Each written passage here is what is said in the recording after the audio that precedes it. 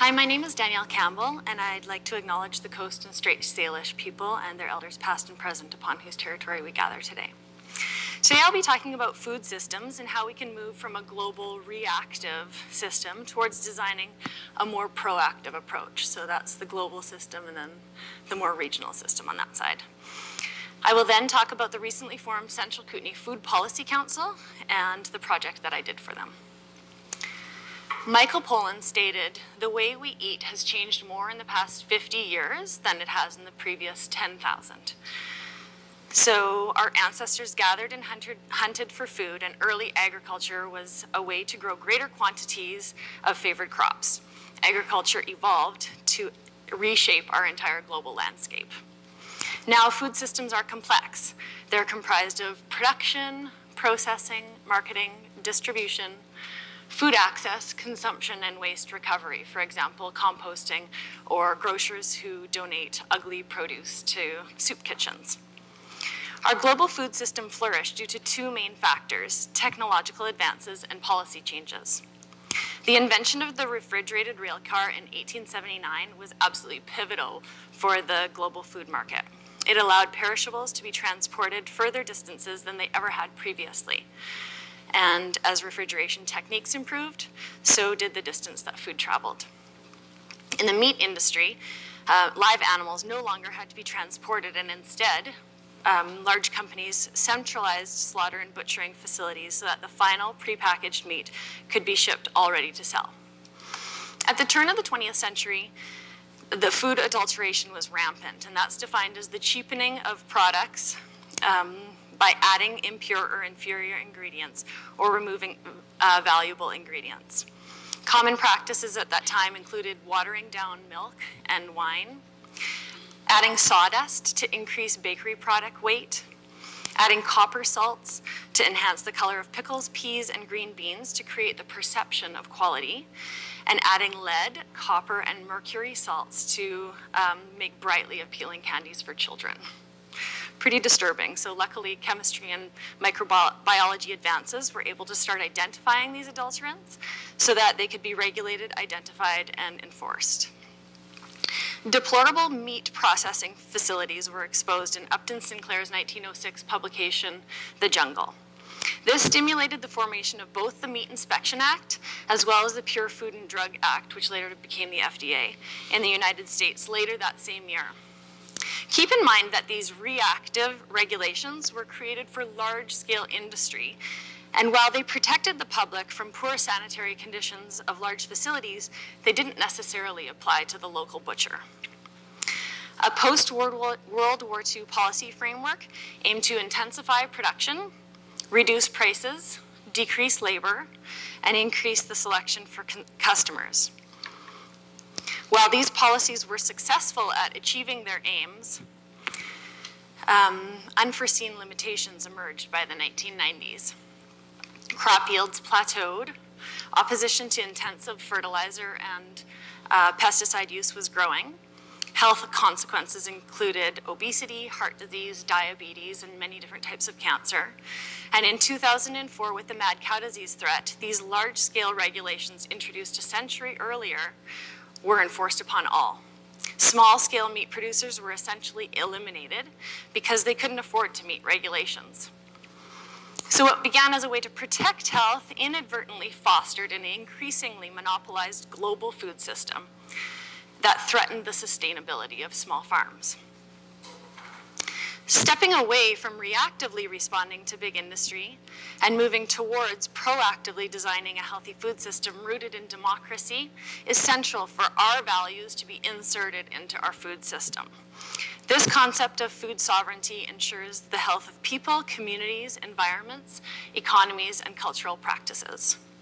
We could influence how farmers and fishers are treated and valued within society, how animals are treated, what types of additives we allow in our foods, for example, restricting sodium levels in processed foods. Local and regional food systems need to be rebuilt to link cities to their rural surroundings and thereby reconnecting producers and consumers. Communities can unite to form a regional food system that collectively produce larger volumes and stimulate the economy. They can increase volume and food diversity, expand seasonal availability, maximize resilience, and unify political power. 3 examples of Food Policy Council work might include assessing the need for farmers markets, carefully considering location and access, creating a regional food guide to connect consumers directly to producers, and coordinating emergency food agencies to address supply, waste recovery, and locations. I did my practicum in Nelson with the Central Kootenai Food Policy Council, established just in December of 2016. This figure shows some of the non-governmental organizations working on food systems and agriculture in the area, and does not include the agencies that work to provide food to the hungry. The council aims to unify and provide support to these groups. They also aim to evaluate and influence policy, as well as to launch or support programs. In BC's southern interior lies the Central Kootenai region. 95% of basin boundary food is imported from outside of the region, making us vulnerable to any disruptions in the global food chain, such as war, crop plagues, water shortages, or climate changes. Over the past 15 years, less land has been used for farming, despite an increased demand for locally produced food that exceeds the currently available supply. Part of the issue is that in 2011, the annual regional farming profits averaged $8,300 per year. Since the hydroelectric dams were built in the 1960s and 70s in the area, the Tunaha First Nation of the area are no longer able to eat some of their traditional foods like salmon, which are no longer there, and sturgeon, which are considered endangered. Traditional hunting practices are grounded in the belief that eating food from the immediate territorial land contributes to good health.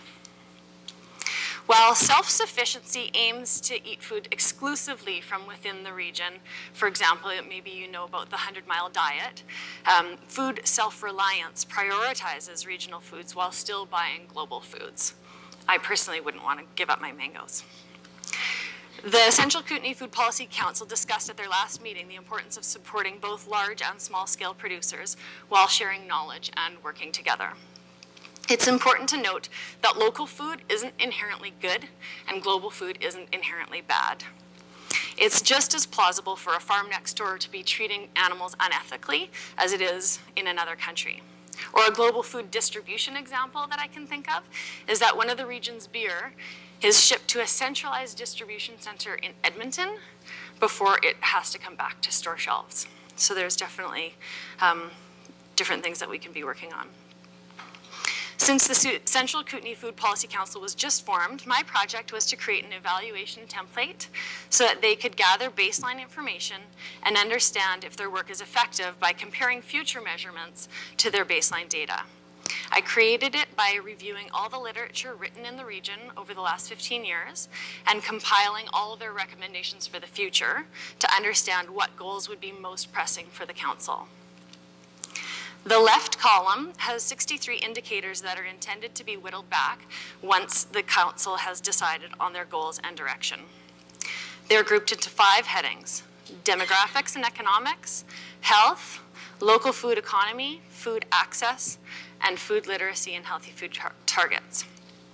Across the top, the template compares provincial or regional data to the area's municipalities or electoral areas, which can be compared with the region, within the region as well. Not every indicator will be necessary or secondary information available to measure at all geographic levels.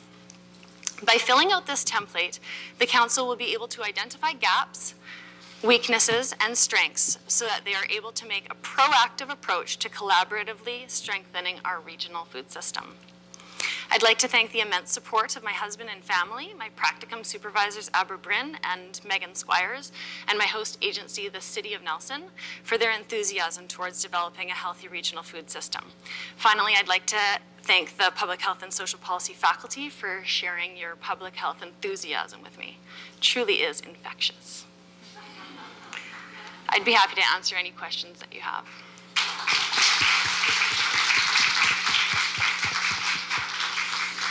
Okay, questions for Danielle. Hands up, please, so I can see. Oh, well, I go? I'll take that one first and then come back to Nigel. Get my exercise.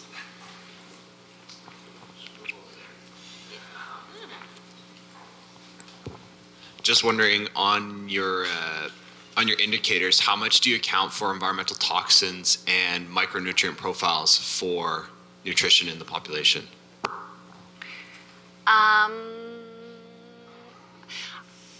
I think that would be in the health indicators. So it was mainly looking at obesity rates, and I don't have it right in front of me.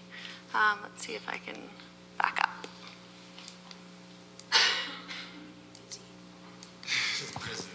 Yeah. Now that you're dizzy. So yeah, it was mainly on the health. It wasn't on as much as on the environmental indicators. So that's a good point. But I guess that would be often, lots of the cancers could be linked to that. So if we were looking specifically more at cancer, I don't know if that answers your question or not. Okay. Yeah. It's a good question. Okay, thanks. Are there other questions as I walk back towards Nigel? Yes, let's do it. Hi, I did my Practicum at Interior Health Authority, so I was just curious to see how, like, if there was collaboration with this, because there would be tie-over, Absolutely. or like who exactly you dealt with, or Yeah. where that tied in with the health authority. Yeah, so IHA was supporting me, the Healthy Communities and Plan H. Carrie Wall, she was sort of one of my supervisors, and as well as I paired up with Katie Hunter, who is a dietitian with IHA in the region, and she's also on the Food Policy Council. So, and she also actually has a master's, so it was really valuable to pair up with her. And so, yeah, they're one of the funding supporters for the Food Policy Council that just formed. Yeah. Cool, thank you. Thanks. Thank you for the question. Okay, now Nigel's turn.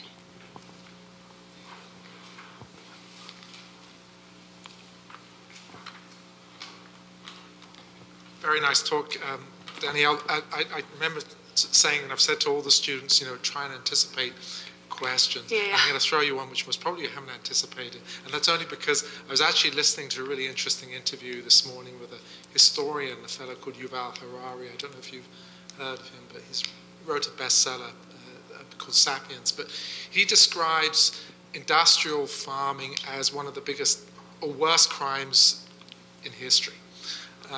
Particularly animal farming. I just wondered philosophically how you feel about industrial farming and what alternatives are there?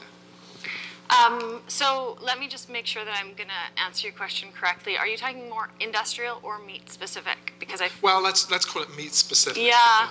So the meat specific thing is kind of a challenge because, as I said, our entire landscape is centralized now around agriculture.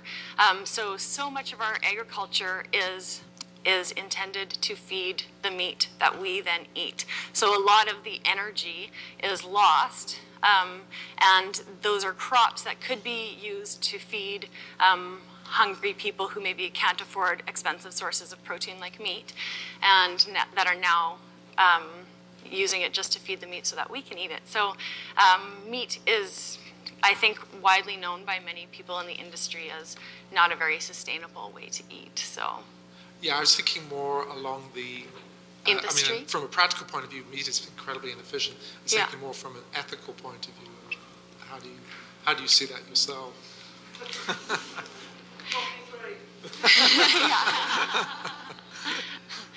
And I love meat, so. You're again talking about meat and not big industry, right? Yes. Ethically, how do I see it? I find it challenging because I really enjoy meat myself. But it has definitely stimulated me to incorporate more vegetarian meals into my diet, and to start, I feel like the change is starting to happen where you look at a piece of meat or you taste it and you're starting to turn your body off of it so that you can lose that taste or think to yourself that, wow, this tastes good. So I can see the changes starting to happen. Thank you for that question. Thank you for that very difficult and personal question. Yeah. Yes, indeed. Okay. Any other questions? Oh, one more. Hi, Hi. I'm Carly, and I do food sovereignty research as well. Nice. So I just want to say I really appreciate how you trouble that local and global binary and the ethics of that, especially as you're saying that like Indigenous food systems can really surpass those local boundaries. So I'm wondering also if there was any consideration of migrant farm workers in your evaluation when looking at local foods and local labor. There wasn't so much in the area that I work in.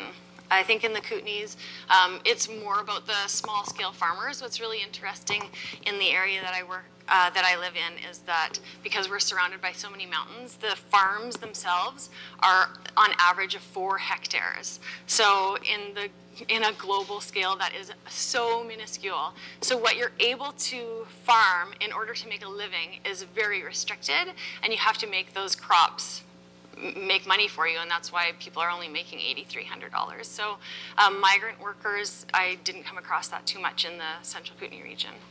Thanks for the question, though. All right. Thank you, Danielle. Great, thank you.